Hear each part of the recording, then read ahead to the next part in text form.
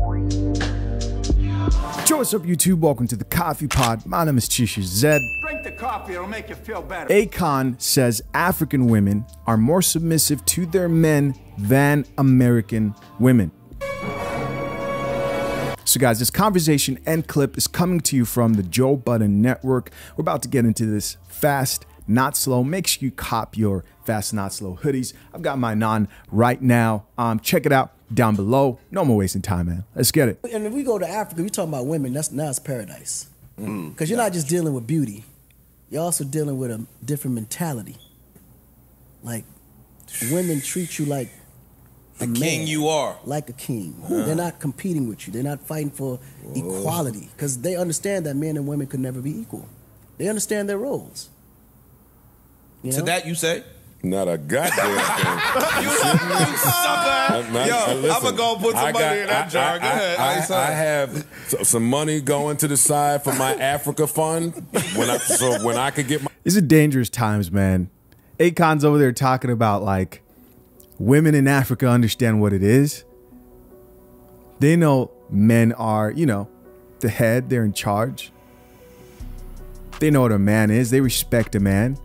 And it's just so interesting to watch the Americans, right? And I consider myself American, even though I was born in Africa. I consider myself both. I've spent most of my time in the US, obviously so. But what I want to point out here is, as he's saying these things, right? As he's saying women are more submissive in Africa to their women, and American women ain't shit, right? Akon, not me. I don't want the YouTube people coming after me next. Jesus Christ. But I'm just saying, as he's saying this, you're seeing the other guys, the Western dudes, you're seeing the other guys in the room. They're kind of like, whoa. You know what I mean? They would never say it themselves, but they'll bring the guests to say it, and then they'll talk about it. It's just real interesting for me to see like the different dynamics play out in this conversation. Let's keep watching. I'm gonna go bless when the I jar get over early. there, I'm gonna call you a bunch today. Yeah. I'm gonna put him over there early, yo. This guy. No, I mean that's just. I mean that's a matter. It's a matter of understanding. How are those roles defined there? The roles are very defined. It's very clean. Like here, even if you say the word role to a woman here, they get offended. That's true. Just use the role. Yo, play your role. Let me play mine. Role. What you mean play my role? Like everybody has a role. There's infrastructure to life. And if a woman doesn't understand her position and the role that she play in life, everybody's confused. How can a man and a woman play the same exact role? Where's the balance? Right? So in Africa, it's very clear. The woman plays the role of a woman. Okay? God installed love, emotions, and compassion in a woman because as a motherly figure, those things have to be instilled. Nurturing. Right. This is why women catch so much feeling so quick. This is why they can endure so much pain. Fast, not still slow. Be there. That loyalty, all that comes with them naturally. They think that we treat them like shit. No, I'm looking at the camera. I was about to say, everybody. They're coming for you, Akon. Joe Budden's like, they're gonna kill this man. Mr. Akon. Right. And say it, and Antoine agrees. No, but guys, at the end of the day, I agree. At the end He's afraid to agree. of the day, it's true. So I'm gonna give you a little push. Now the man. I'm gonna give him some too. I'm gonna give you a pushback. All right. So, as a woman, her role is to support the man. I agree. The man, we are the kings and the divine of this universe. A woman can never compare to the man. They have to understand that here in America. The woman Drink the coffee, it'll make you feel better. don't create life. They support the creation of life. Damn, somebody just broke that down to me. The man is who create life. Every time I say it, they laugh at me. Man, we're gods. We the ones that create life. No, to women, I'm saying this conversation. Right. I just said it to you So, the other day. Y'all and laughed let at me give you an example of the science of it. A man right now can create life without a woman, but a woman can't create life without a man. If I wanted to create life right now without a woman, I would just shoot my sperm, put it in the incubator, and just give it 9 months, even maybe less with today's science, and a baby will be born. A woman can't do that. So men, we are the creators of life in actuality. Yeah, this is a really hot topic. Hot topic. Akon says African women are more submissive to their men than American women. And as an African man by birth, I agree.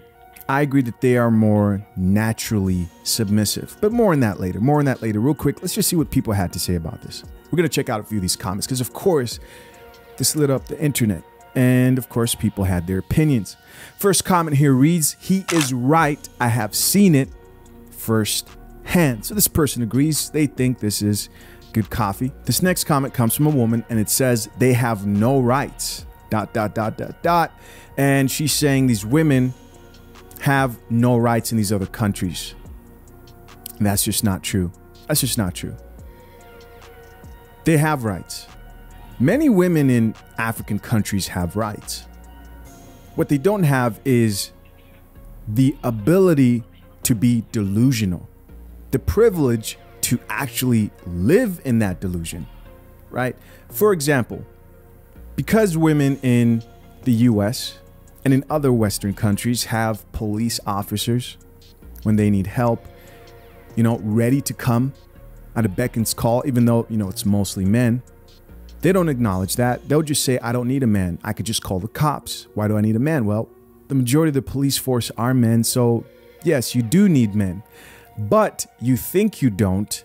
And this civilized society has led women to be more prone to delusions. That's why they're more submissive, more readily. And next comment here from another woman who is pushing back says, nope, not all African women believe in these ideals. You are talking about 54 countries. Let's not.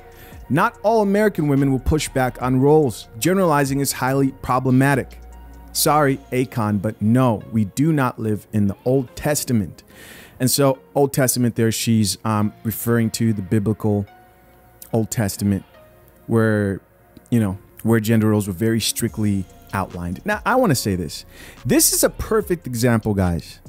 Because in a prior video, I said, listen, you can go date women in other countries. Just don't bring them back here.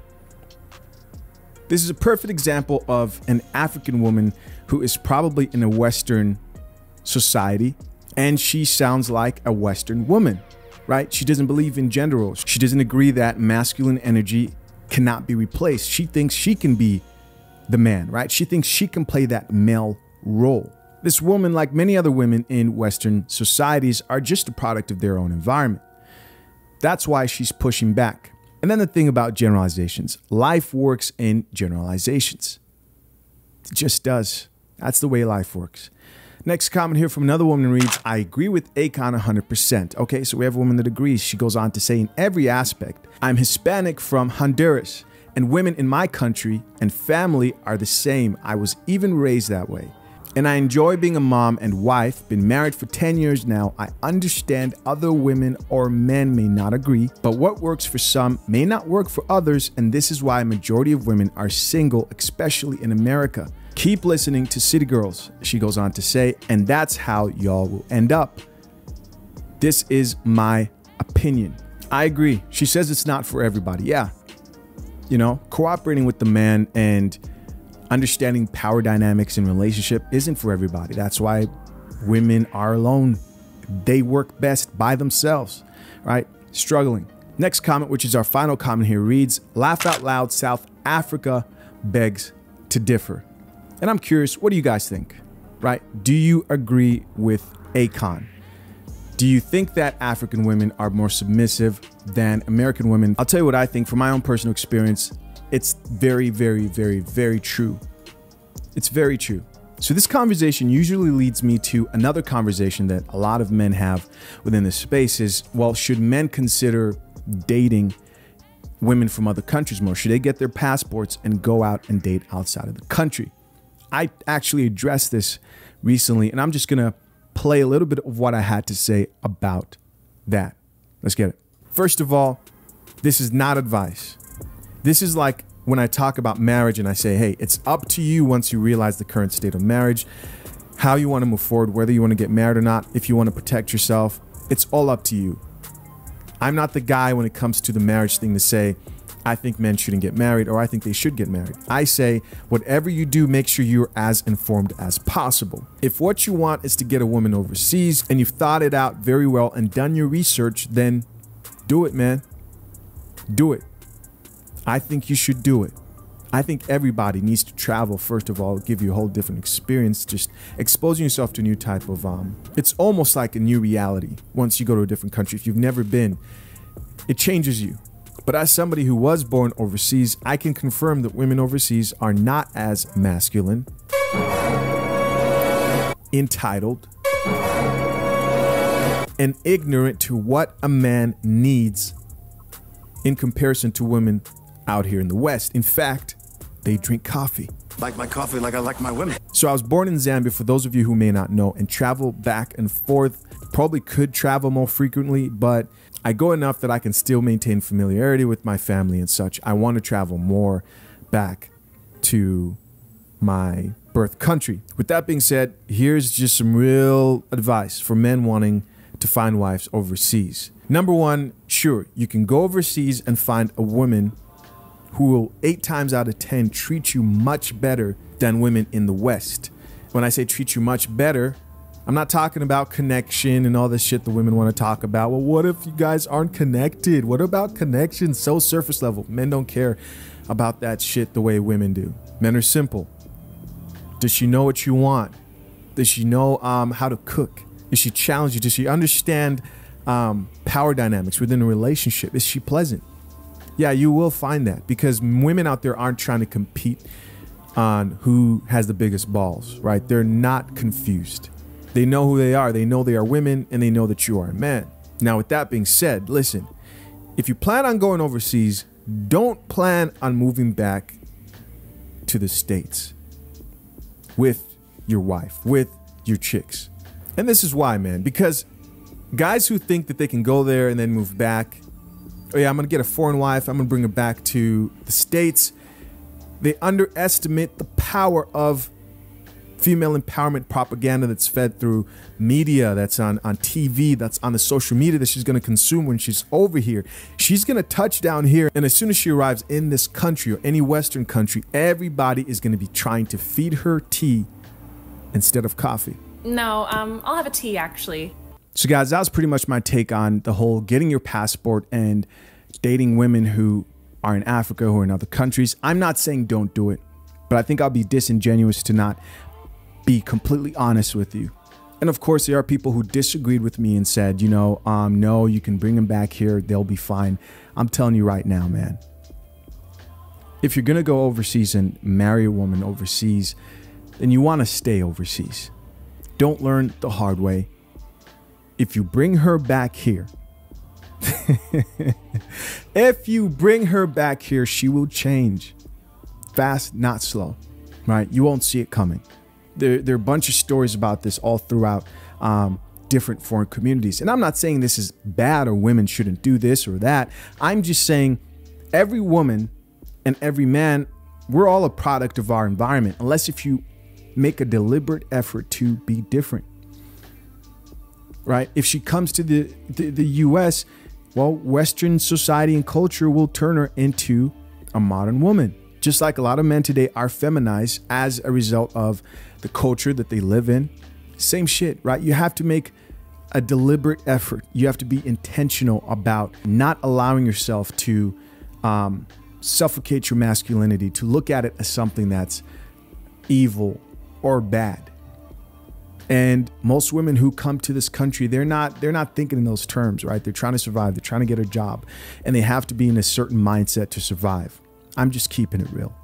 Again, like I said, I make these videos overall to inform, and then it's up to you to make the best decision for yourself moving forward.